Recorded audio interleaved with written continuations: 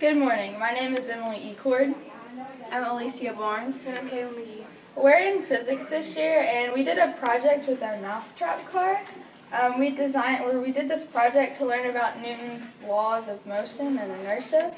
And so basically, there's a mousetrap in the car, and it has a string, and you put the string on the back axle, and when you pull the lever down and you let it go, it makes the car move.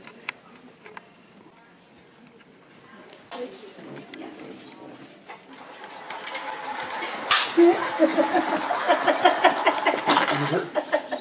had an accident.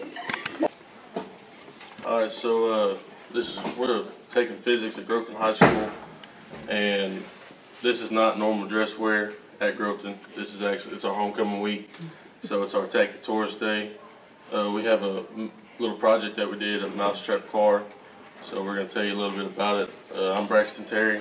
I'm Dylan Wells. I'm Caitlin Ecord. I'm Cole Sullivan.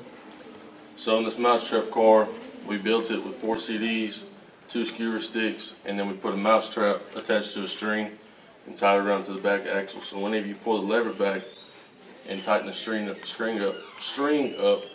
the lever will actually pull it and make the wheel spin, which makes it go a certain amount of meters.